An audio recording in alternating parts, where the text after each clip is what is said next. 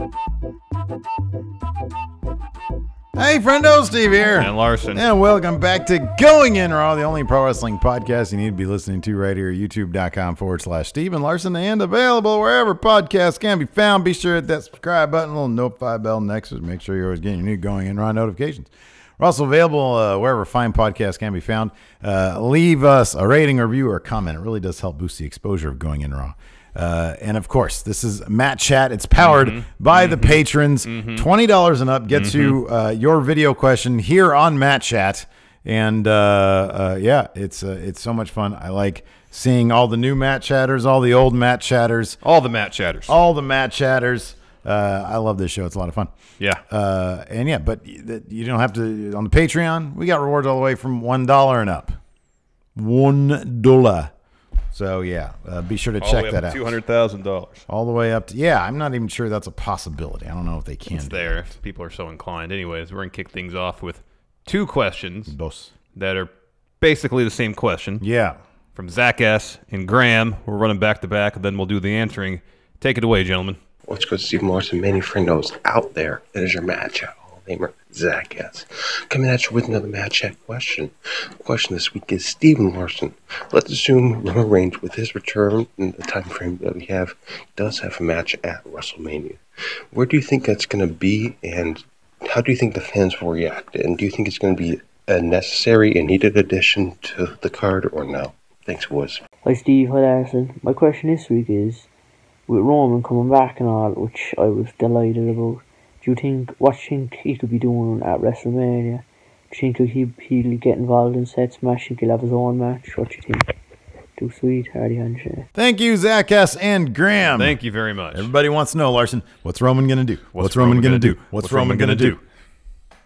So what's he going to do? I don't know. I don't have access to their script. I don't know. I don't have. Well, speculate. Luckily, that's what we do here. We speculate. I don't have access to the inside of Vince McMahon's brain. However, oh dear, I suppose I can speculate. I'll go first. Why not? I think we will get at least this. We will get at least a sucker punch on Baron Corbin. Hell, he might actually, given that it was set up in a manner.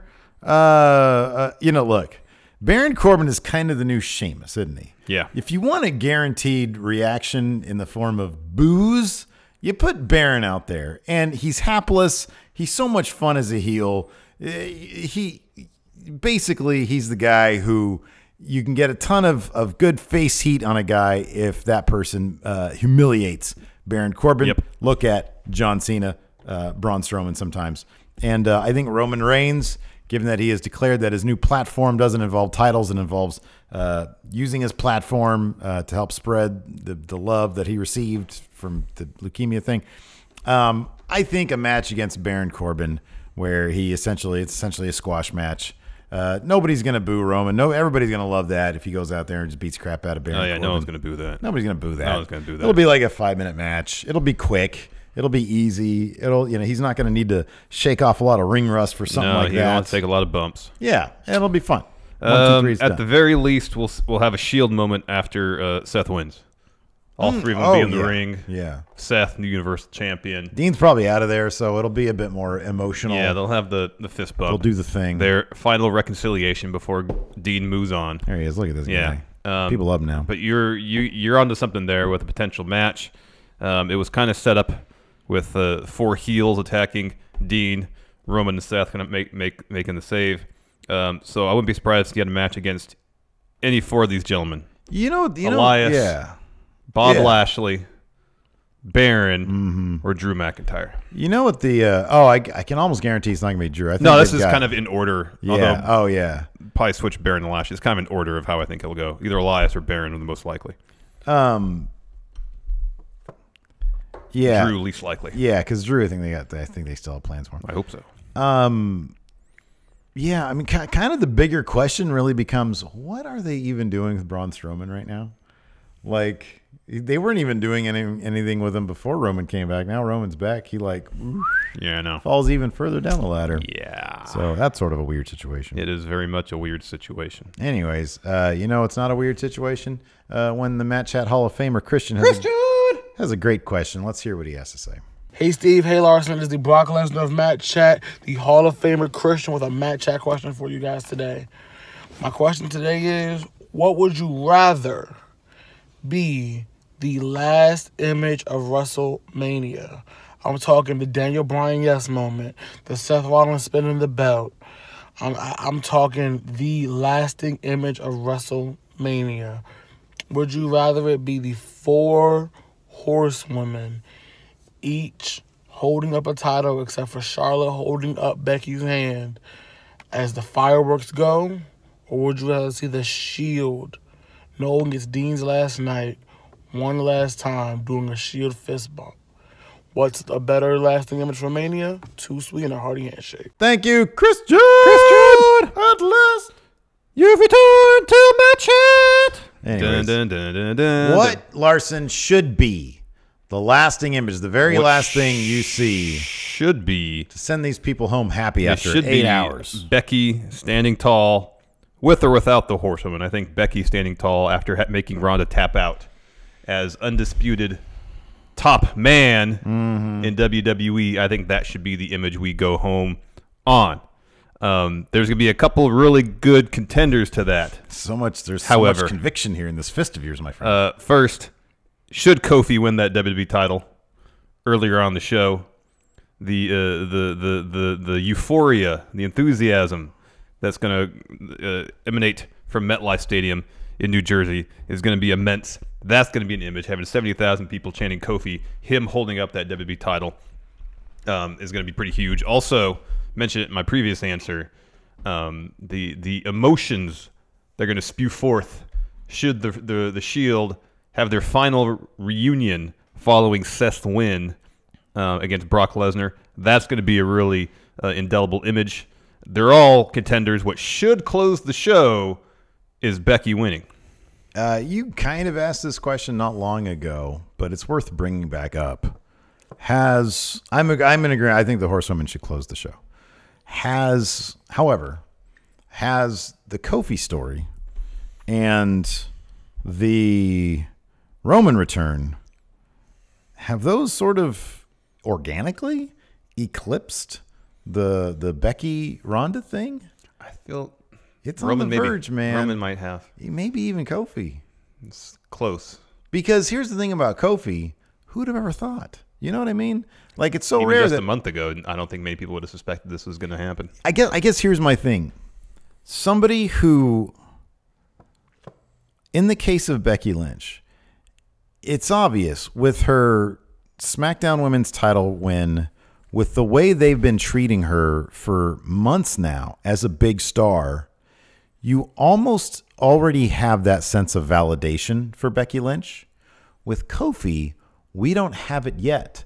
And I kind of feel like the moment of validation means more than whatever storyline logic finale plays out in the case of Becky Lynch. Yeah. And because this Kofi thing sort of came on so suddenly, but has been very organic. Oh, definitely. I wonder if that moment of euphoria might actually eclipse pretty much anything else. There's potential of that, and I think also the emotion surrounding Roman's return. That's also big. considering Dean's on his way out. Yeah. Reportedly. Yeah. There's going to be a lot of emotions going on with whatever the Shield does together. Seth finally beating, Dethroning Rock. Brock finally beating. There's a lot of really interesting, good storylines. All of them worthy of closing the show. I just feel like based on the impact, the amount of narrative energy that we put forth into it is kind of has to be Becky beating Ronda. I think I'm with you on that. And then Sasha Bailey come out. I think they won those tag titles specifically to be at the end of Mania. I kind of feel like that. Yeah, they'll have some sort of Legends match again. I mean, it's gonna be them probably versus Trish and Lita. It's they probably win. gonna be the case, yeah. And then close the show. They're all 4 of them in the ring together. There's some sort of reconciliation between Becky and Charlotte, enough for them to all throw up. Yeah. And it kind of, honestly, it kind of feels like it'd be a massive misfire if it was anything like that. It just feels like that's the moment that this has been leading to. That's what you got to do. Guillaume has a question. Talk about organic Jacksonville's things. Number 1, and he's joined by Jacksonville's number 2. So let's see what they have to say. Hey there, friendos. This is Jacksonville's number 1 Matt Chatter, Guion, and I'm not filming and driving, just to let you know. I've got Jacksonville's number 2, my sister, filming for me. Hello. But Anyways, my Matt Chat question for this week is, which superstar had the most organic and best babyface run, and you can't choose Daniel Bryan, and which superstar had the best and most organic heel run, but you can't choose Triple H?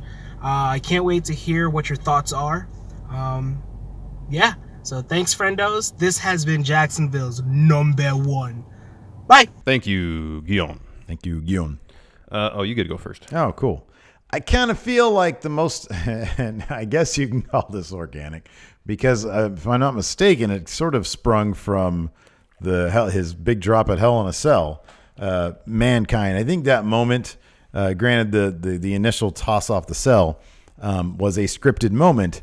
I'm not sure the WWE understood quite how over that would get him, especially given that he then, he climbed back up, fell back through. Everybody saw in that moment that nobody in the world of wrestling has more heart, passion, and desire than Mick Foley, than Mankind.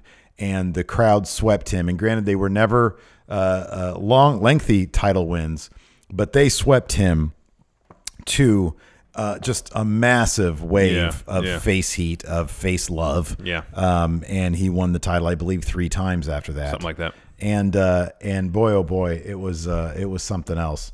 So I'll give it, in terms of the most organic face run, I'll give it to Mankind. And then, although your answer is probably it eclipses it box office wise. Yeah, what else matters? And right. And then I'm going to say this for the most organic heel run. Interesting. Bret Hart, when he came back and became a heel, whenever that was, 97 sometime, and he just started like railing against what he saw in the WWE, I kind of just feel that was Bret Hart. Yeah, it kind of was. And I mean, talk about the most organic thing. A guy comes back and he just starts talking about how he really feels, and people start booing him. That's pretty damn organic right there. Yeah. And he left on the most sour of notes. Mm-hmm. And so I kind of feel like it was Bret Hart. Could be. Most organic healer. And then he was like a face in Canada, but here in the States, he hated Americans or whatever. So, yeah. That's about right. I kind of feel like he feels that way, too. Maybe. Most organic face run, it's got to be Stone Cold. He came in WWE as ringmaster. They made him Stone Cold. Boy. He was a heel. What a hole to dig yourself out of. Yeah, and due to the power of his personality, his pro mobility, kind of kickstarted at King of the Ring 96, but he was still firmly heel at that point. Yeah. He was so good as a heel. People loved his work. So charismatic. He captured the zeitgeist of the time. People loved him. It was undeniable. He had to be a face and led to the most profitable time. I'm all about conviction today. Profitable time in the entire WWE's existence.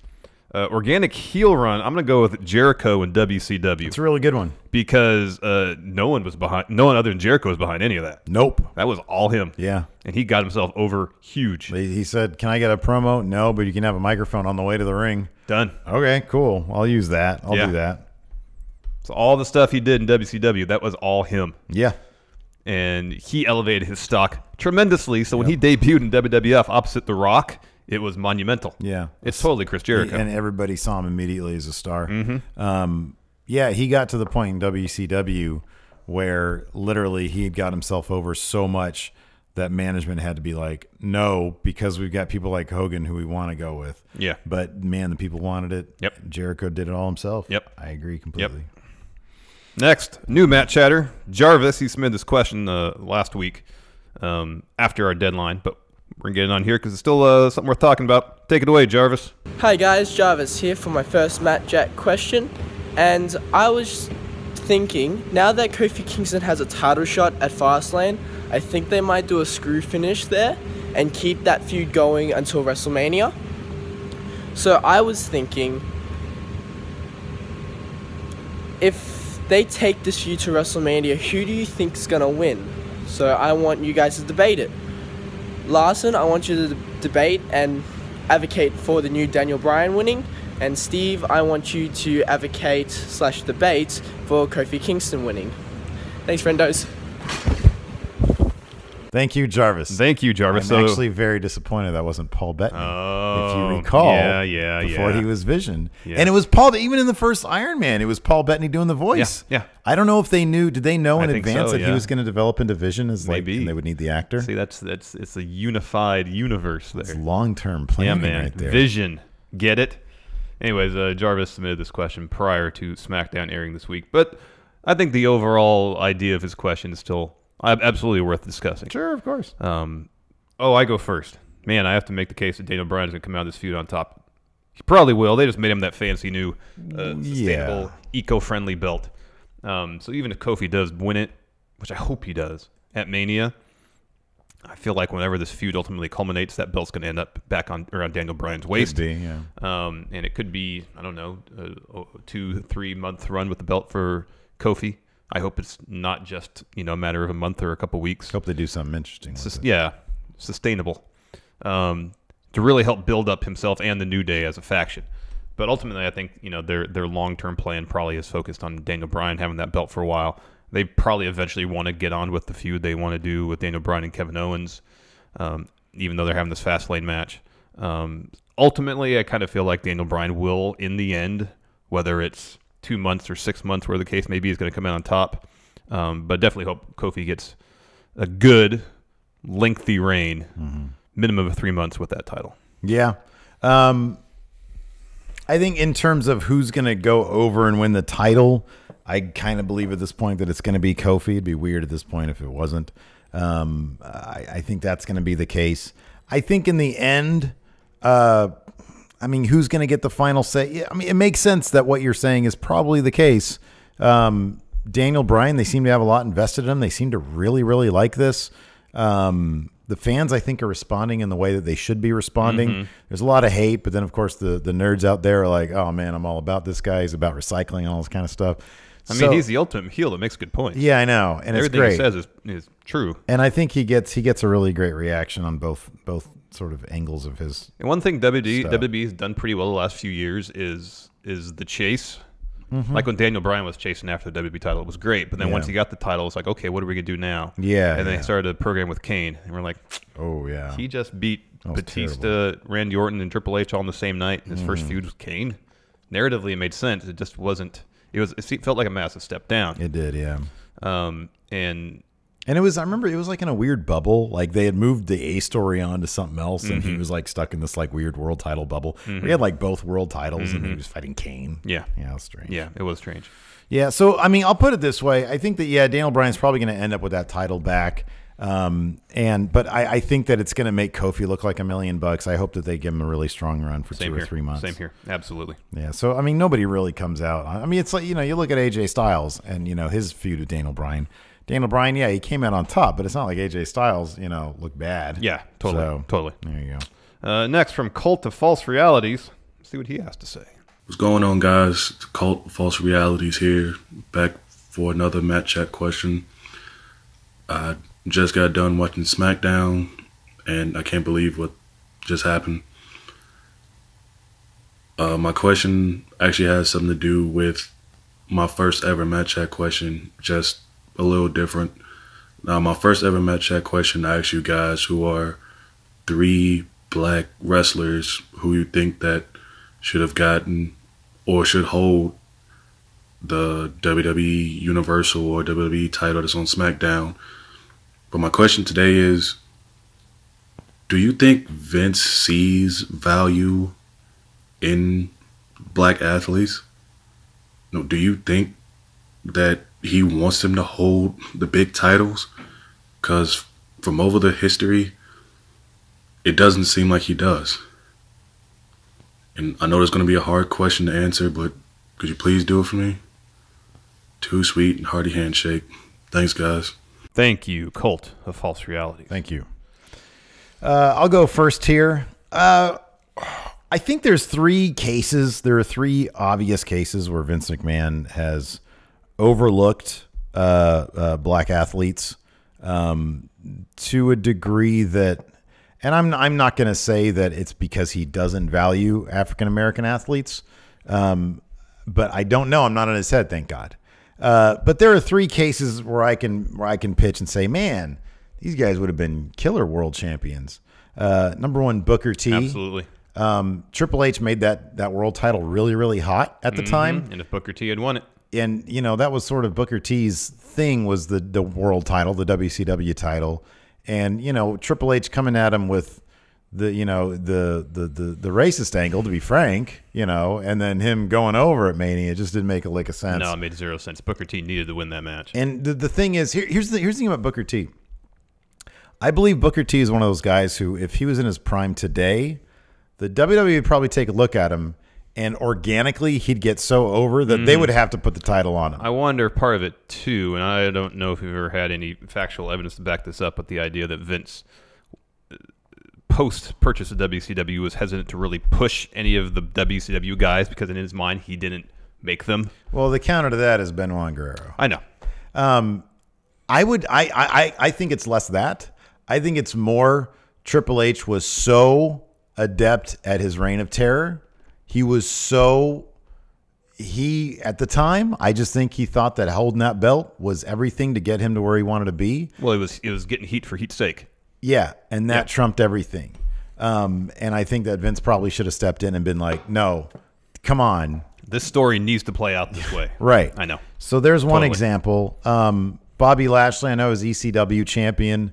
He was U.S. champ as well. He was U.S. champ. If you take a look at his work in Impact, there is a lot of character stuff that they didn't go into during his time in WWE. And still really haven't since he returned. And they really haven't. No, they haven't. And even since he returned, I forget who said this, but I mean, the dude should be taking on Brock Lesnar now. Oh yeah. You really should. He's been lobbying for that match. Yeah, he's great. And then the third, and probably actually biggest in my opinion, is Mark Henry. Now, I know he had the big gold belt. That reign kind of felt like a thank you. But if you look at everything, every box that he checks. Oh, all of them. Why didn't he get, if you look at another dude who came in around the same, a little bit later than him, Kurt Angle. Look at Kurt Angle's push. Why didn't Mark Henry get that? He has the personality. He had the wrestling skills. He had the legitimacy. He had everything Kurt Angle had. I know. And they made him a member of the nation. They did the sexual chocolate thing for a while, which was, I mean, yeah, it was great. It was funny, but it was funny because Mark Henry is great. Yeah. If you take a look at his the retirement speech that he did years later, gosh. But when he first came in, give him a Kurt Angle push. I know. Do that. That to me, and I know, granted, I understand that at the time, 1997, you're looking at guys like Stone Cold, The Rock, et cetera, and it's a crowded field up top. Yeah. I get that. But Kurt Angle did it. Yeah. Kurt Angle got in there with all those guys. Yeah. So at any point, you could have had Mark Henry, but then they gave him the sexual chocolate thing. They gave him the Mae Young thing. And how can you really have a legit world champion at that time? I know. Imagine if they'd pushed him immediately like they eventually did with the Hall of Pain thing. Yeah, I know. Yeah, I know. Exactly. Going out there and destroying everybody. Yeah. That'd have been awesome. But then let him slip in some personality. Give him some of like that Rock personality where he's got the silk shirts on and the sunglasses and stuff. Yeah. I don't know why you don't do that. I really don't. I think in recent years you've seen a bit of a change. I think Vince McMahon has been a bit more, I think he's been more open to this idea. I mean, you look at the New Day, and we had heard reports like a year ago that he wanted to make the New Day. Well, he wanted to cement them as the greatest tag team ever. Yeah, exactly, and which I think would be a wise move. I think that the idea, and we've said this a million times so far since SmackDown, Kofi's probably going to win that title at Mania. That tells you something as well. Yeah. Obviously we've had Naomi. I thought she had a decent run. I know a lot of people criticize it, but I thought she was pretty terrific. Yeah. And I know there's other names. I mean, Shelton Benjamin. I know that we're not talking about the world title, and that's what we're sort of referring to here. But I think he's probably more open these days. And again, I don't want to get in his headspace. I don't know what he's thinking. Yeah, no idea. But I think that there are a couple examples of times when there's several examples. Man, you really should have pulled the trigger on this. You really should have. Totally. Yeah. And I think eventually, and I think you're right, they will with Kofi. It seems like they kind of almost have to at this point. Yeah. The momentum is behind them. Popular opinion is behind them. People want to see it happen. Yeah. But yeah, you're right. There's been several guys that have been overlooked. Yeah. Yeah. Let's see here next. Joshua Martinez, this time without his expert cinematography skills. Let's see what he has to say. Hey, friendos. home from school today because it was snow day, so no classes at the university. So sadly, no video of me walking and impressing you guys with my camera skills. Just so you guys know, I'm not using anything special. Literally just my phone, which is a OnePlus 6T. So I guess that's my trick. Anyways, so I don't know if you guys saw the picture of Chris Jericho and Triple H that they took together, I think, at Ric Flair's party.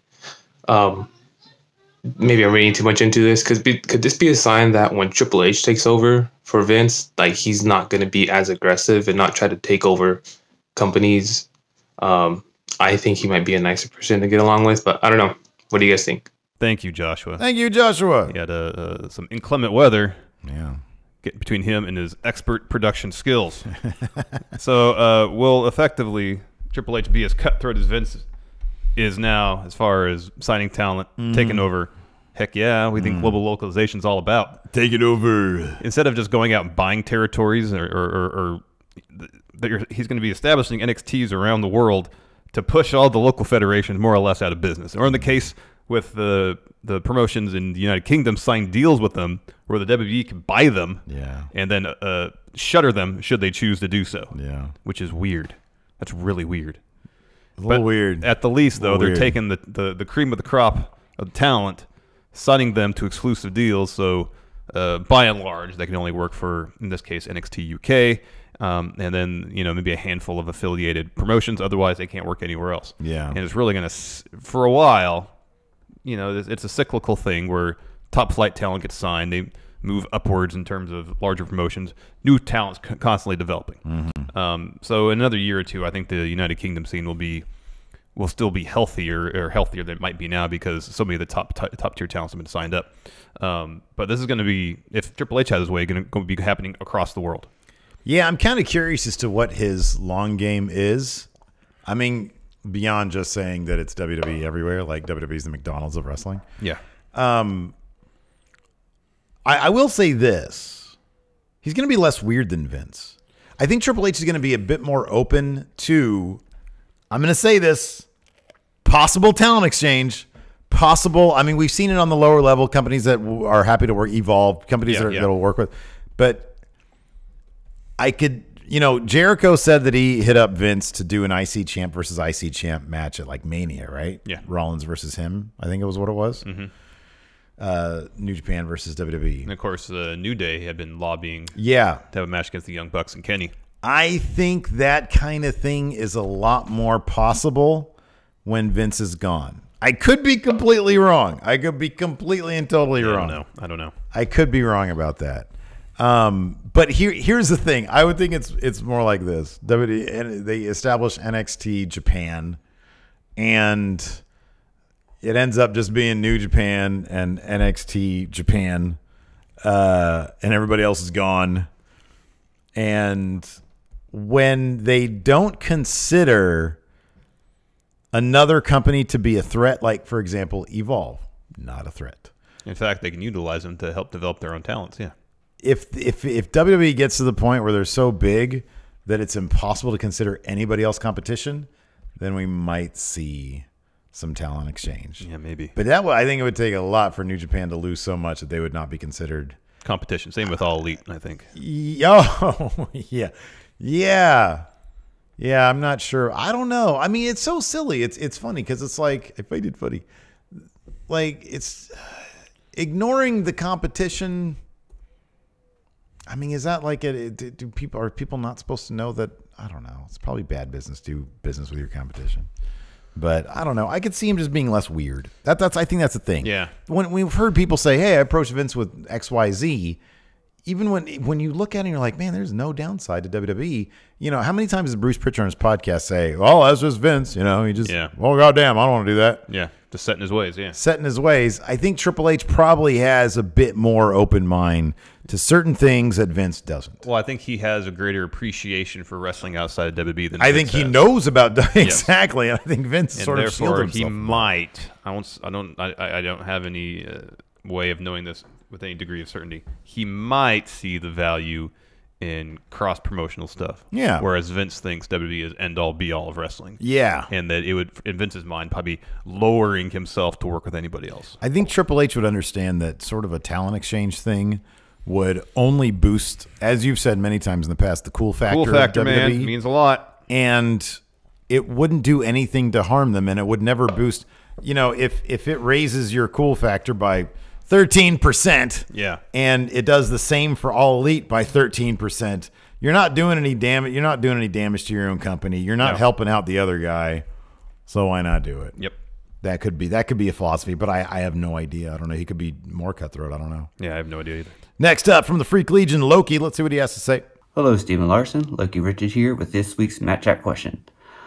The way Vince McMahon allegedly thinks about his superstars, if he thought that way back in the day, do you think superstars would have gotten as popular as they have been? Like, example, would Rocky Maivia ever become The Rock? Would the Ringmaster ever become Stone Cold? Have fun with the debate. I'll see you soon. Thank you, Loki. Thank you, Loki. So, Larson, would The Rock or Stone Cold? They had still been a big deal if Vince... Yeah. They're sharks, man. Yeah. They were highly ambitious. Yeah. And I'm guessing Vince's philosophy now that essentially no one is above WWE. So like the NFL, no player, so like the NFL thinks that no player is above the Shield. Mm-hmm. No one talent should be bigger than the entity. Mm-hmm. I'm sure a lot of that was formed based on his experience developing talents like Stone Cold Rock, John Cena. Yeah. Talents that have transcended wrestling, become these huge mainstream stars, even to a slightly lesser extent. Brock Lesnar, he has leverage because he can go to UFC and make a ton of money. Where he feels like, okay, I spent all this money and time developing these talents only to see them eventually leave and go make movies or do something else. Opportunities which Vince McMahon, can't capitalize on as readily as if they were just in the ring. Therefore, we'll make stars, but not huge mainstream stars. So therefore, they have no leverage over me, essentially, going forward. I think that philosophy was probably largely formed due to the experience of having stars. Again, I guess I can go back even as far as Hogan. Let me ask you something, though. Do you think that philosophy, do you think that's actually something he thinks? Because, man, if you look at Roman Reigns, he sure seems like he's being pushed like the guy. I mean, he's supposed to be the next Cena. Yeah. And that ultimately logically follows through to the mainstream. No, I know. I never really understood the idea that they don't want to develop huge mainstream stars. I would think you would... Because I've talked about this before so many times where they bring in part-timers to pop, buys for Mania or whatever, ratings for Raw or SmackDown.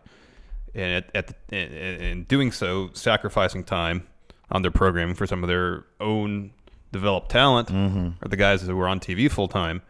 And in the process, they can't elevate those guys to the same stratosphere as the part-timers. Yeah. It's so in 10 years when those part-timers just can't do it anymore, what are they going to do to try to pop ratings? If they haven't put in the time and money and equity in developing these newer talents, it doesn't make sense long term. Yeah. But I guess if the strategy is if the strategy is making Vince the most indispensable part of WWE from a financial standpoint, say if wasn't there like one of the recent financial calls, there was like a discussion. Should Vince be incapacitated or leave or whatever? They start talking chain of command. I thought I read somewhere. Oh, maybe. That sounds familiar. But I think, I think we mentioned this before. Should anything happen to Vince, should he retire, should he pass away suddenly, that stock price is going to plummet. Yeah, that's true. Because investors associate Vince with WWE and think, well, if Vince isn't with WWE anymore, there's no way they could survive. And it'd be in his mind, he thinks for the financial health of the company, that's a better way to market it as WWE, the company, rather than here's these awesome wrestlers we have under our employ that you should really be paying attention to. I'll even go so far as to say that he desperately wants another Cena who eventually would go into the mainstream because of what you see with Roman Reigns. Put him on, Good Morning America to talk about his cancer thing. I'm sure Vince probably has some say over whether or not he can do that movie with The Rock. Oh, I'm sure, yeah. He's under WB contract. I'm sure he absolutely, yeah. Yeah, and so, he let him do it. If Roman becomes a big-time star, that's just one more guy where 10 years from now, like The Rock now, Vince will be able to call him up, hey, we need a big name, So I don't know. I've never really thought that. And I think the first time we heard that was like from Ryback anyways. Yeah, I know. So I'm not even sure. I really doubt that's the case. I mean, I understand the general philosophy of we don't want guys who can have leverage, but I don't know. I think the idea of having a big mainstream star far outweighs that. Absolutely. I do think this, though. There is the possibility because The Rock, in the end, really was, in my opinion. So in the world of wrestling, I think Stone Cold was tops and Rock was like 1B. Yeah. Obviously, in the world of Hollywood, this is how it played out. Rock was 1A and Stone Cold wasn't even there, basically. You know, he didn't like doing acting. And on top of that, I just think The Rock is better suited for that. Yeah. He has the charisma that translates on the movie screen. Yeah. I think that we would have seen a situation where Rock probably, and maybe this is the difference, Rock might have been pushed as 1A and Stone Cold 1B, like Seth Rollins versus Roman Reigns. I think that The Rock would have been the guy that they're grooming, they're trying to make the guy. I think that regardless, those guys have so much talent that all the push, and roll. Now, if he tried to push The Rock as simply a face the entire time, and they didn't allow The Rock to have the edge that took him to such superstardom, it might have been a bit different. I'm not sure he would have reached the stratosphere. I don't know. But I don't know. Those guys were such immense talents that I don't think so ambitious too. I don't think any situation. Yeah, exactly. I don't think any situation would have hampered them in a way. Yeah. No, anyway, no. Next, Richard Morris has a question. Let's see what he has to say. Hey, Stephen Larson. This is Richard Morris here with another Matt Chat question. After Fastlane, where do you think they're going to go with Finn Balor? I'm sure he's probably going to come out of Fastlane with the Intercontinental Championship, but then what are they doing with him after that? Who's his opponent at WrestleMania? Thank you very much. Too sweet, and a hearty handshake. Thank you, Richard Morris. Thank you, Richard. What's next for Finn Balor after Fastlane? I'm going to say this. I think that he hasn't pinned Lashley in a true fashion, real match type situation. I think he'll probably do that at Mania and retain his IC title. But I think in the meantime, we're going to get a Lio Rush face turn. And Leo's probably going to help in some manner. I know that probably that contradicts itself. It's not a true victory unless you do it by yourself. But maybe Lio prevents Lashley from cheating somehow and evens the playing field. Yeah, and therein lies the logic. It does seem like they're going to continue this, though. Yeah. It could be a situation where if they have a match at Fastlane, Lio to try to earn Bob Lashley's trust back helps him win, only if the relationship continued to self-destruct leading into Mania. They have a rematch there. Finn ultimately wins. And as you said, maybe Lio prevents Bob Lashley from cheating to win. There's going to be some combination of Finn, Bobby Lashley, and Lio Rush more likely heading into Mania. Yeah. I don't know the exact formula. Could be a triple threat. Could be 1-on-1. Who knows? Yeah, triple threat that'd be interesting if they try. I think that they could have a very effective face turn on their hands with Lio Rush. And they need to kind of be careful if they're going to do a triple threat with two faces in the match.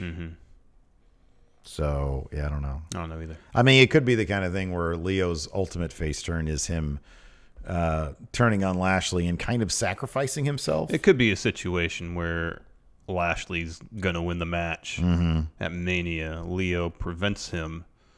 There's a disagreement. Finn takes advantage to win himself, and afterwards, that's when we have the final parting of ways between Bob Lashley and Lio Rush. Yeah, that could be. And so the face turn in earnest begins after that could be Mania. Therefore, you don't take anything really away from Finn's win. Yeah.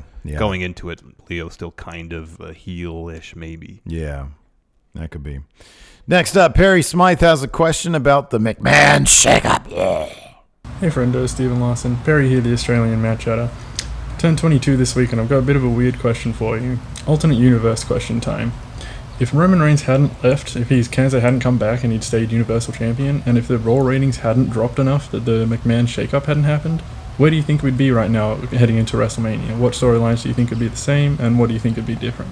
Thanks, guys. Thank you, Perry Smythe. Thank you, Perry. With your alternate universe question. You love alternate universe questions. I do. I didn't really write down an answer on this one. You can go first. Oh, so let's say Roman's leukemia never came back. Ratings didn't drop. Therefore, there's no McMahon shakeup. Would anything have really changed?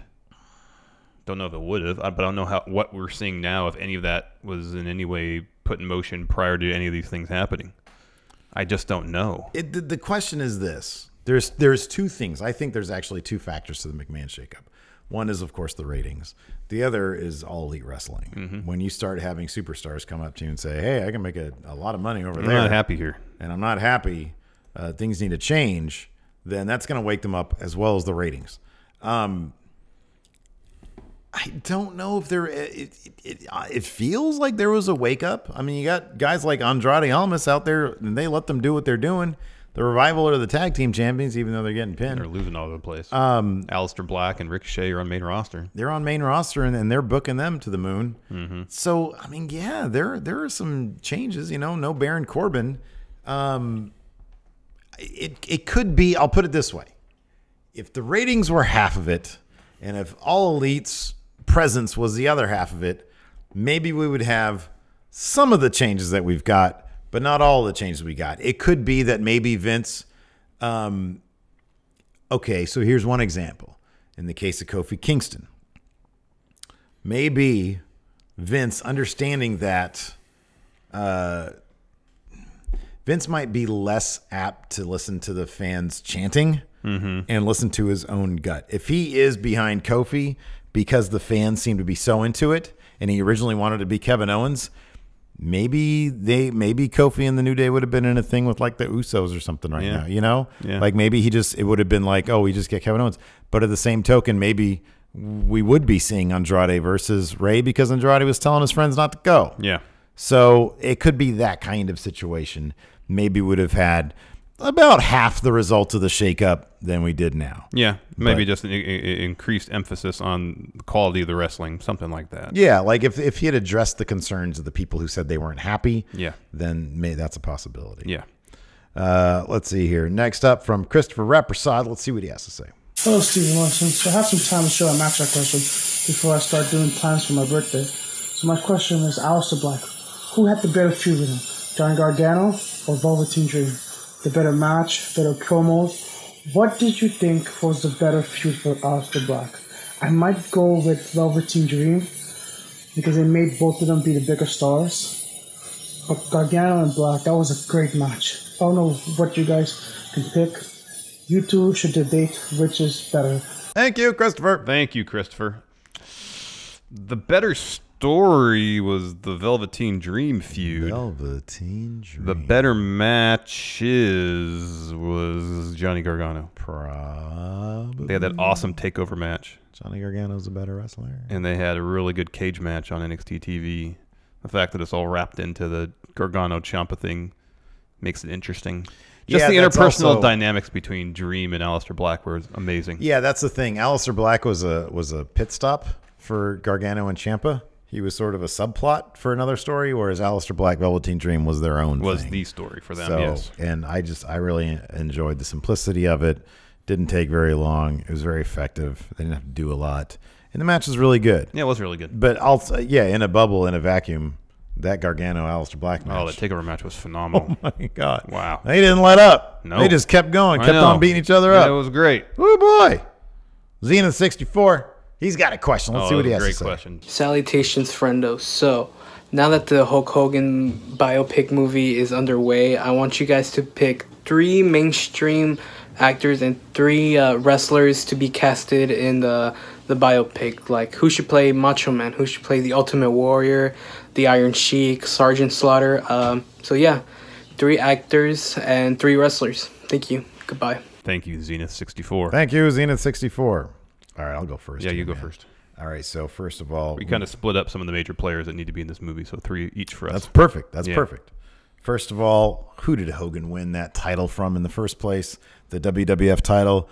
Iron Sheik, baby, make you humble, break your back. I can't think of anybody I'd like to see more than Oscar Isaac. I think he's a terrific actor. I love him in all those Star Wars movies and in all the other movies that he's been in. He's fantastic, and I could see him playing a killer Iron Sheik. I would love to see him try to do that impersonation without cracking up. Yeah, I know. Because it's so great. Another guy, a fellow Marvel Comics universe alum, Captain America himself, Chris Evans, but in the role of Roddy Piper. That's good. Chris Evans tweeted out that it was the best news he had ever seen. That Hemsworth is playing Hogan, and I love that. So that's great.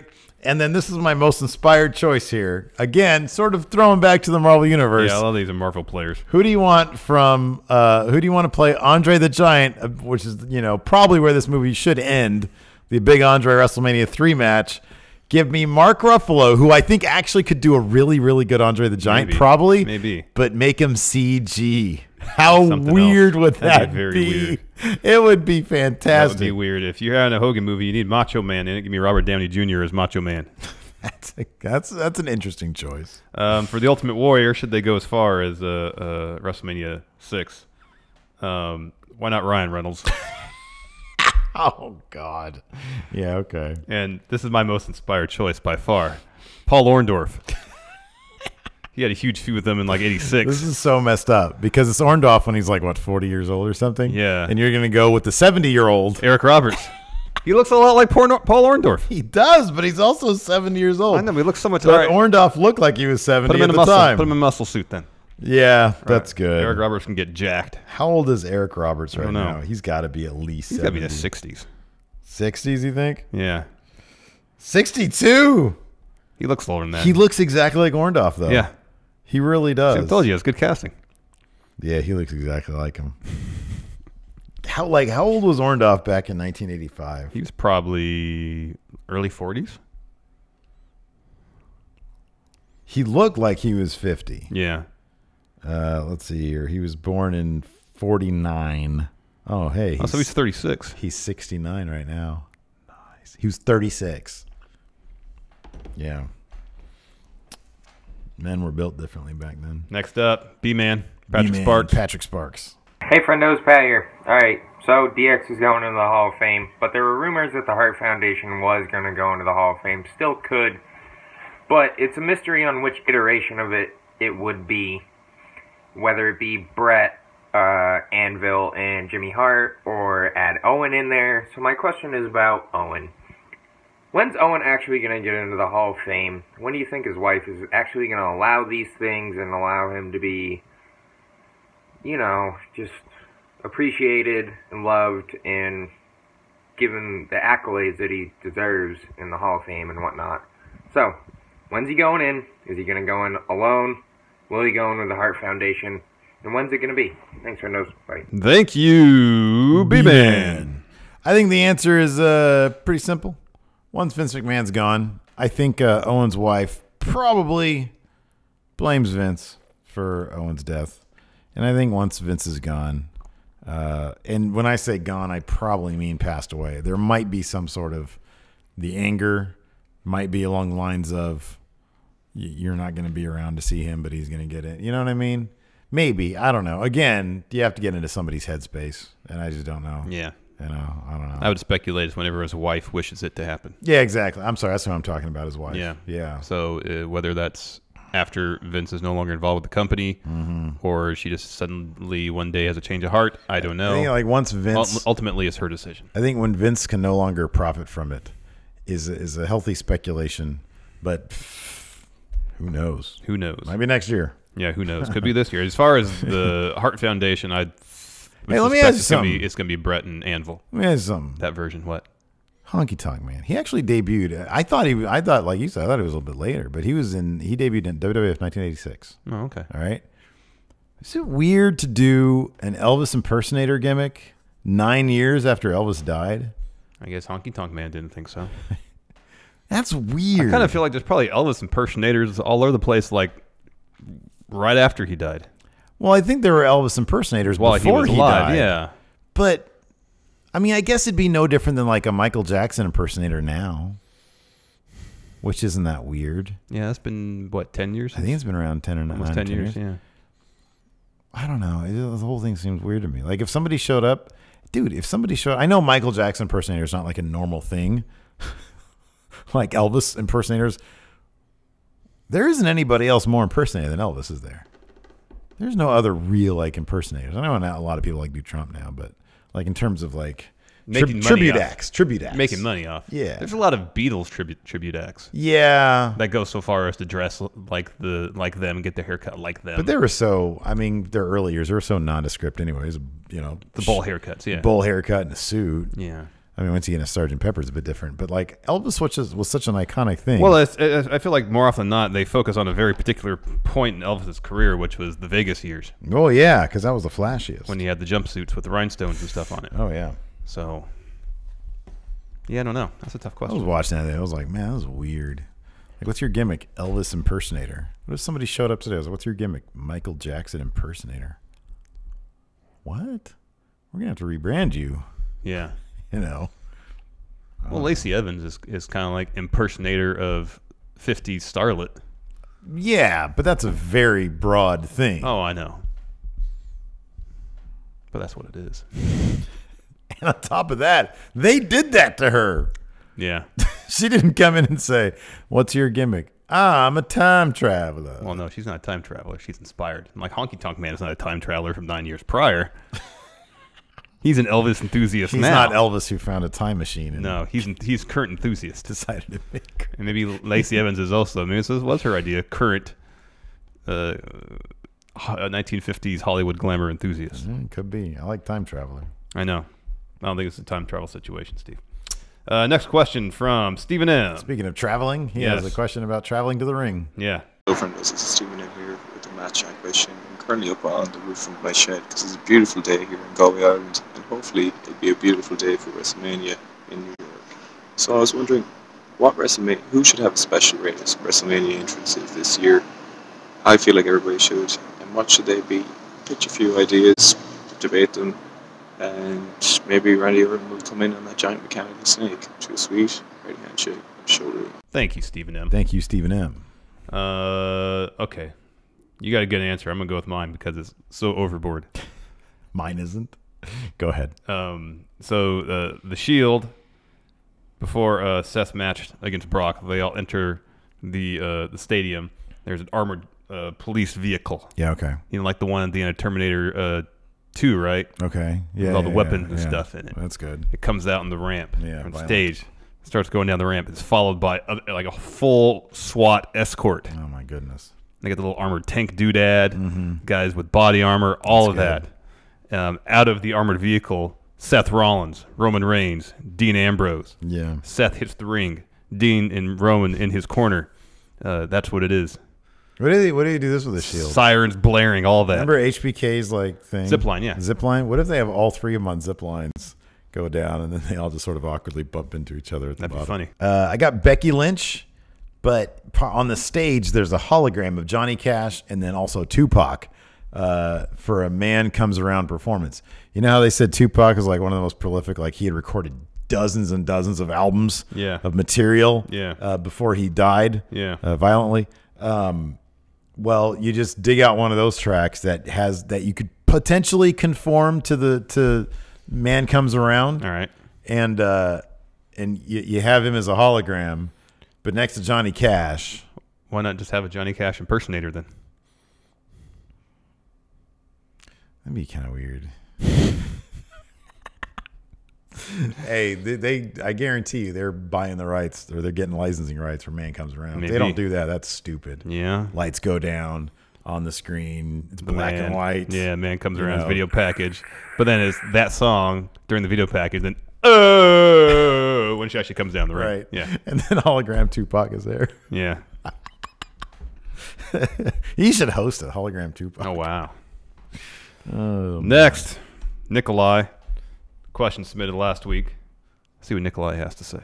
Hey, Friendos. Nikolai here.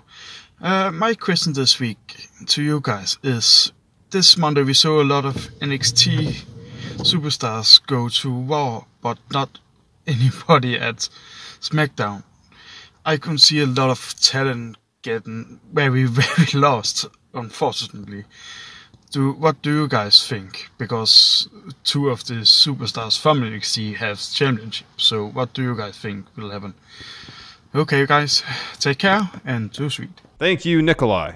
Thank you, Nikolai. I mean, as we've seen with the previous batch of NXT calls prior to the more recent batch, yes, it's very easy to get lost in the shuffle. However, given how they've been booked so far, especially Aleister Black and Ricochet, they seem to be focusing on them quite a bit. I think money is money, and Aleister Black and I am kind of worried about Gargano and Ciampa. I think it's more has to do with the NXT storylines. I hope you're right. Or maybe Ciampa actually did hurt his knee. I hope you're right. But I am kind of concerned for them. I have no concerns for Aleister Black. Now that I say that, they'll probably bury him. But yeah, I hope that they'll tell him to drop 10 pounds and send him to 205 Live. Oh God! Well, hey, that's a legit concern for Ciampa and Gargano. I don't think that's going to happen. Aleister Black, probably not. I don't think that's a legit concern for Ciampa Gargano. Nah, they'll be a tag team on main before they do that. Our final question comes to us from a new Matt Chatter, Ben Sargent. Let's see what he has to say. Hey there, this is Ben, longtime friendo, first time Matt Chatter, and I wanted to send you this question. It might be a little lengthy. I know Steve likes them short, but because this is my first one, hopefully I can get a pass. My question is about D-Generation X and them going into the Hall of Fame. There's been a lot of, on the internet, everyone being upset or because Chyna's not going in by herself. She's going in with DX. And, I just don't get it. I mean, Chyna definitely deserves to be in on her own. I mean, I grew up in the Attitude Era. I'm 34 years old. I was flipping channels, Nitro, Raw, just like everyone else back then. I recently listened to X-Pac's podcast where he talks about how he went in the Hall of Fame, and he's just said this is a win. He called Chyna's sister, and they hadn't talked since X-Pac and Chyna had been together, and she was happy, their family's happy. Billy Gunn said the most exciting part of this is that Chyna's getting in too. X-Pac also said, the host that he has on his podcast asked him, everyone should go in individually too, right? And he says he doesn't care about that. If he had to pick, he would rather go in with his friends, the people he had the best time with, than go in by himself. And also, I think, once Chyna gets in with DX and the world doesn't explode, then eventually, the next few years, she will get in too. So, to me, it's a huge win. I know you guys on your show expressed sentiment that you're disappointed, that they didn't put her in. She should be in, and I totally agree, but there's been so much hate online. I just wanted to have my first Matt Chat question address that. What do you guys think? Thanks. Too sweet. Hearty handshake. Thank you, Ben. Thank you, Ben. You know what? I was kind of bummed out that she didn't get inducted as a solo act at first, and then Triple H did an interview about it where he said, Chyna, could she go into the solo act? Yeah, sure. Yeah. It'll probably happen someday. Absolutely. And so I heard that, and I was like, all right, he gets it. Mm-hmm. He understands that maybe if things had played out a bit differently, she would have gone in on her own. That dude for sure has a soft spot in his heart for his... Definitely. So... No, I'm not really upset about it. It was even back when we first talked about it, I was like, it's kind of a modest bummer that didn't happen. But given how everybody's completely enthused about going in as the group, as DX, no, I can't. I can't really quibble about it. There seems to be just a lot of enthusiasm for it. Mm-hmm. I mean, yeah, dude, everybody's gonna.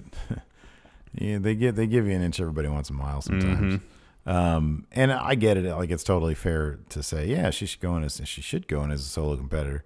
But at the same time, this is in her situation, and I'm not going to say that I agree with it, but in her situation, this was the way to go for the WWE. You put her in part of faction, and guess what? She's probably going to be one of the only people, along with Bret Hart and Ric Flair, to be a 2-time inductee. Shawn Michaels. Oh, and Shawn Michaels, that's right. Yeah. And then eventually Triple H. And then Triple H. Yeah, whenever he wants to. So, yeah. Absolutely. Good stuff. Anyways, that's it for Matt Chat. Thanks so much for tuning in. Remember, at the $20 Patreon mark, you too can be submitting your video question for us to answer or debate here on Matt Chat. Till next time, we'll talk to you guys later. Goodbye.